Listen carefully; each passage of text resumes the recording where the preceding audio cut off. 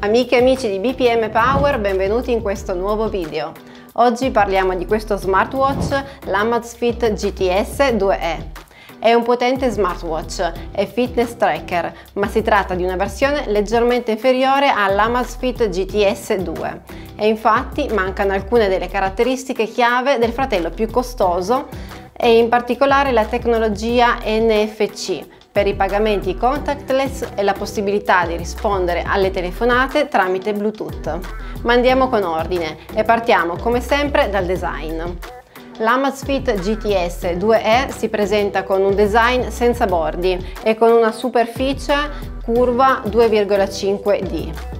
Realizzato in lega di alluminio, il suo peso è di 25 grammi, senza cinturino, ed è disponibile in nero, verde e viola, con un comodo cinturino in silicone e chiusura con fibbia. Il caricabatterie è magnetico e si attacca facilmente al retro del dispositivo. Lo schermo AMOLED da 1,65 pollici con risoluzione 348x442 pixel e la densità 341 ppi è molto luminoso e facile da leggere in tutte le condizioni di illuminazione. Il display è realizzato in vetro temperato ed è dotato di un rivestimento anti-impronta. Il quadrante invece è personalizzabile secondo i propri gusti. Infine, Amazfit GTS 2E utilizza l'app ZEP dell'azienda. Dotato del più recente sensore ottico ad alta precisione e di un potente motore di sensori, l'orologio offre una protezione della salute davvero completa. Gli strumenti di monitoraggio della salute di GTS 2 presentano quindi un accurato controllo della saturazione dell'ossigeno nel sangue, del sonno, dello stress e della frequenza cardiaca per tutto il giorno. Anche il monitoraggio del fitness è ben implementato. Infatti, con GPS integrato sono disponibili diverse attività preinstallate, rilevamento automatico delle attività e ampia gamma di metriche per rivedere il post-allenamento. Inoltre questo smartwatch può essere utilizzato anche in acqua fino a 50 metri di profondità.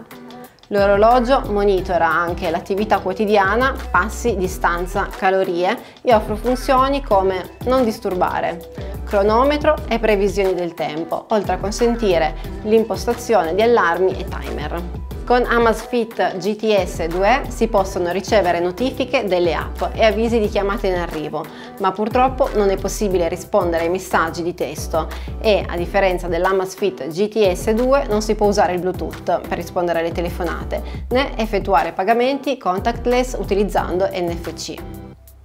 Inoltre non è possibile memorizzare la musica direttamente su GTS 2 per la riproduzione offline, ma è possibile utilizzarlo per controllare la musica già riprodotta sul telefono, il che è utile per esempio durante gli allenamenti. Sono disponibili i controlli base di riproduzione, pausa, avanti e indietro, e il touchscreen reattivo li rende facili da usare.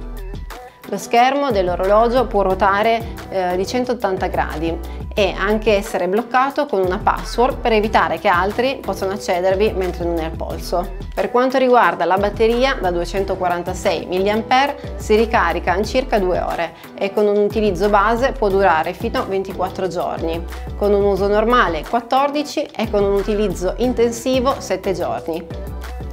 Amazfit GTS 2 supporta la connessione Bluetooth 5.0 ed è compatibile con i dispositivi Android 5.0 e iOS 10.0 e versioni successive. Potete trovare l'Amazfit GTS 2 su bpmpower.com cliccando sul link riportato qui in basso. Se non l'avete ancora fatto, vi invito a iscrivervi sul nostro canale YouTube, mettere un mi piace sulla nostra pagina Facebook e seguirci su Instagram.